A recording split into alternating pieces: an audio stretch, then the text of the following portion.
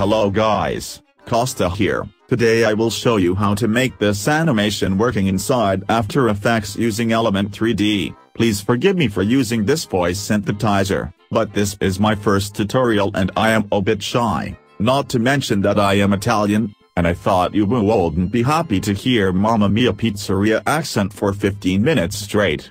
Anyway, let's jump right in, and create a new comp. First thing we need to do is to track the camera. If you don't see the tracker panel, you need to enable it from the Window tab. Okay, now click on Track Camera, and let After Effects analyze your footage. You will find the clip that I am using in the description, but I encourage you to shoot your own clip. Anyway, while the tracker is finishing solving the camera, we can open the Advanced tab to see if we get less than a 0.4 average error. Mamma Mia. Well, not the best, but I think I can work with it. Now scroll through the footage and try to find 4 points that are aligned to the surface. Then right-click and select Create Solid in Camera.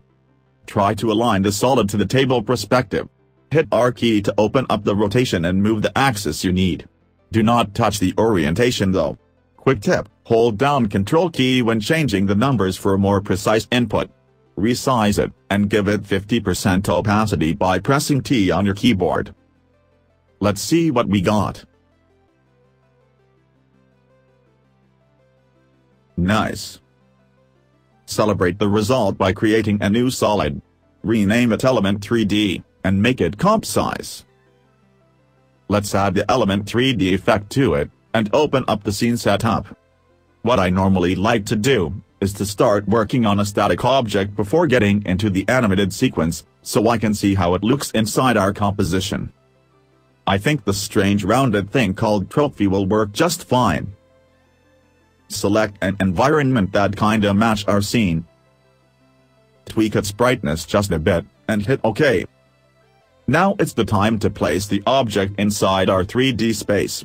Open up Group 1 from the Element 3D panel, then go to Create Group Null, and click Create. You will see this new layer added to our composition. Be sure to set the timer indicator at the very first frame of our footage.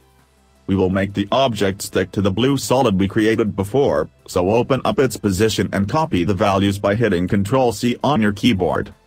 Then open up the Group 1 null position and hit Ctrl-V. We need to do the same thing for the orientation. Open up orientation on the solid layer, hit Ctrl-C. Open the null layer orientation, hit Ctrl-V. Due to the After Effects metric units, our trophy has become very small. We can resize it by going to the Particle Look tab, and change its particle size.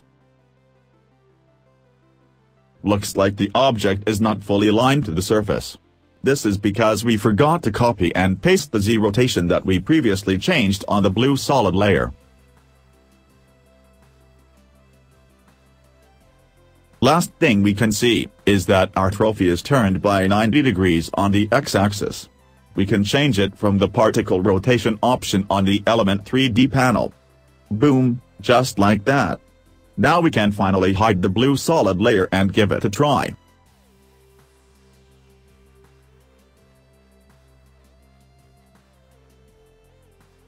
I am feeling pretty confident about it. Let's create a light and make this ball shine. Set the type as Spot, Parallel, Spot. And don't forget to enable Cast Shadows.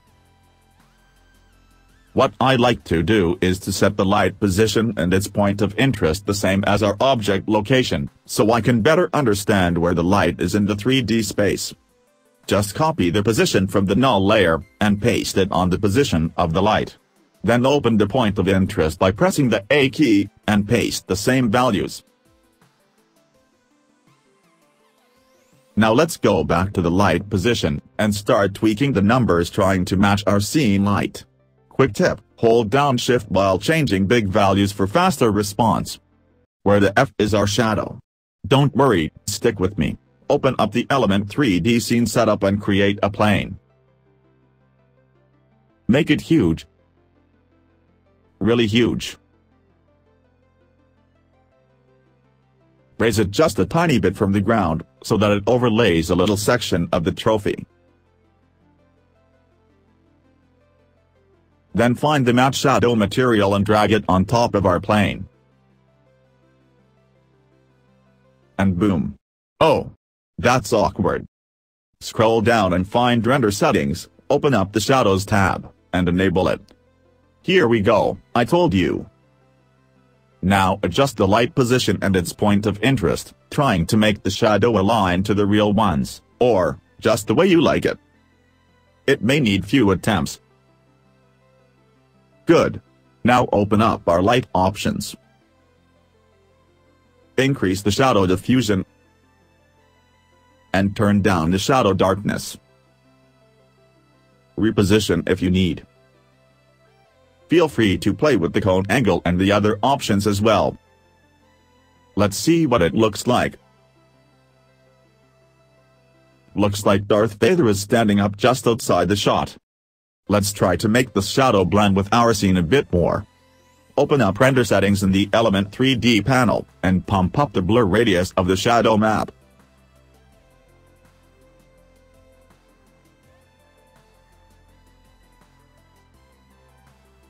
Open up the Ambient Occlusion tab, enable it, and increase the intensity as well as the radius. This should give it that I am sitting on your table kinda look. Alright, so now it's the time to give birth to our animated character. Don't be scared about the following steps, it is something you can easily get done in just few minutes. Let's go to mixamo.com. This is an Adobe website with tons of animations and characters you can download for free. You will need an Adobe ID to log in. Well, you should already have one if you got After Effects, right? Right? Otherwise just create your account by clicking on the Sign Up button. Once you are inside, you will see two main tabs, Characters, and Animations. As you can see, there are lots of cool animations that someone else already created for us, lazy people. You can even apply filters in the search box. Same thing for these beautiful 3D characters. Pretty boy. Okay, now let's start from choosing our animation. I will search for backflip cause I'm not scared. Just click on the animation you like, and it will automatically get loaded in this right window. Once you are happy, you can go choosing your favorite character. I will select the default robot because he is my friend.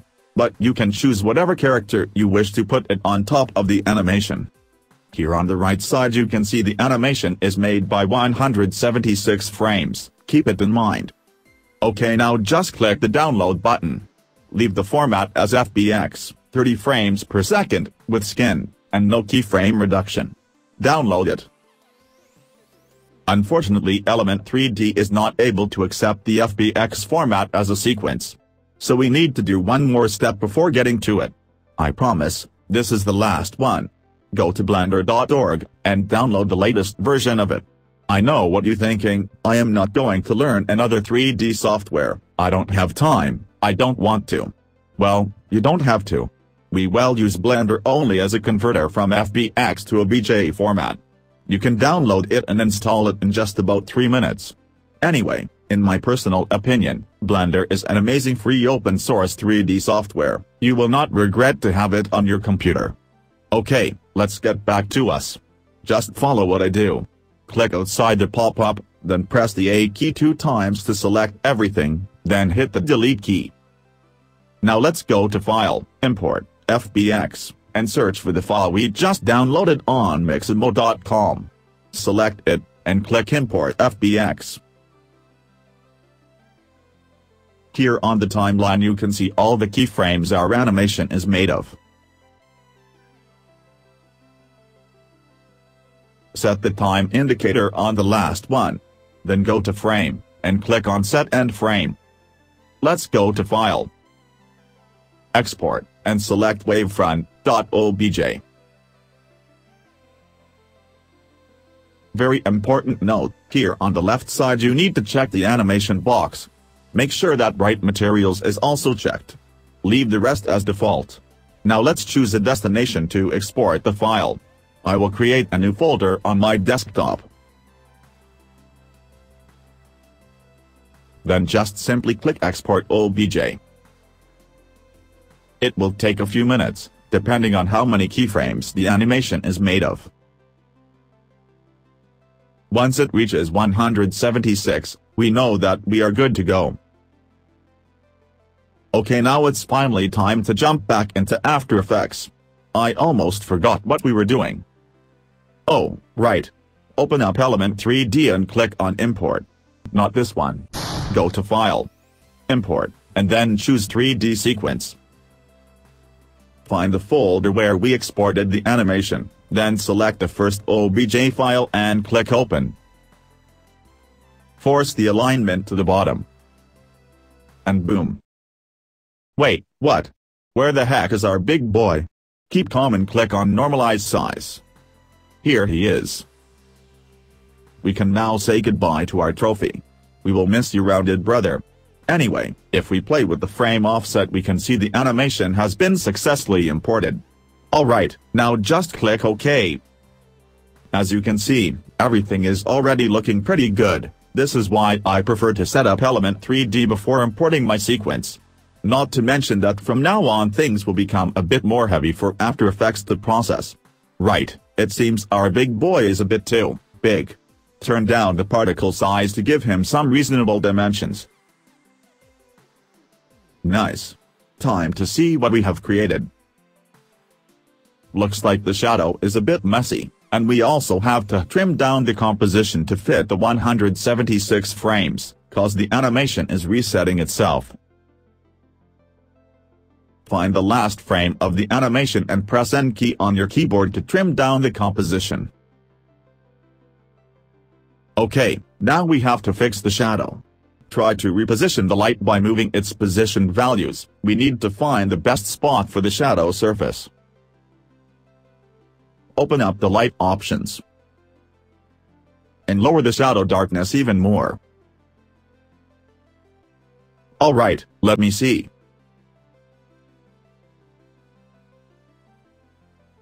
Looks pretty cool, I guess. Okay, now duplicate our light by hitting Ctrl D. Make the second light as ambient type. Open the light options, and set the intensity way down, cause all this light attracts too much attention. Let's go back to Element 3D. I think I will name him Jimmy. If we open Jimmy's layer, we can see he is made of two separate materials. We can customize his aspect by replacing them with our favorite ones. I will give him a dark green plastic look. Jimmy, you look awesome.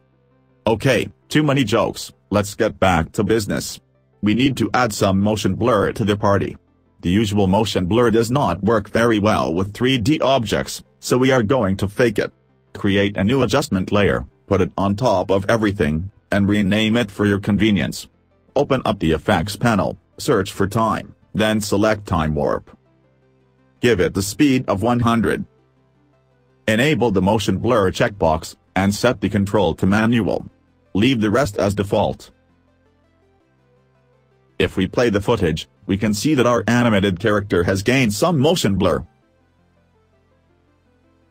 This definitely helps blending our green body with the footage. Okay, now for the finishing touches. Let's select the Element 3D layer, minimize the element panel, then go to Effects, Color Correction, Curves. Try to play a bit with the curves till you are happy with the way it looks. Now we need a layer for mixing everything together, so create a new adjustment layer. And put it on top of everything. Go to Effects, Color Correction, and select Curves once again. Make an S-curve to gain some contrast, then play with the other shapes to achieve your personal color grading. Since I am a lazy person, I will apply Tint effect to it. This is kinda like placing a big slice of cheese on top of everything. This should help hiding all the little inaccurate details. Give it an amount of 7 or 8 though. And here we have it. This is a nice simple project that introduced me into the 3D VFX world some time ago, and I thought to share it with you guys. Try to experiment with it, find your unique combination of characters and animations, and be creative. It would be awesome if you would like to share your results with me. I will look forward to it. If you have any questions or suggestions, please leave a comment down below. If you enjoyed the video, don't forget to drop a like. If you didn't, drop a dislike, but if you ever want to see Jimmy again, please consider to subscribe. See ya.